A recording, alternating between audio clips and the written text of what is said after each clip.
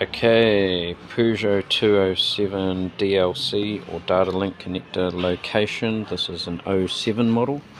Okay, so this is obviously before they made the regulations to put it near the steering wheel, because it's actually in the glove box.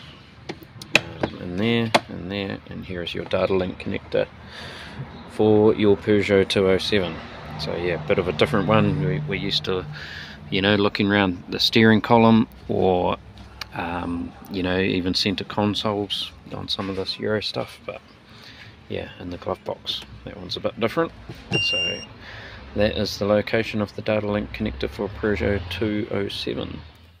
Okay, I hope that has helped you out today. Don't forget to click the like button and also click the subscribe while you're there. We've got a bunch of diagnostic solutions and tips and tricks for professional mechanics like ourselves, and also for the serious DIYers at home. So click that subscribe and the bell so you get notified, and we will see you in the next video.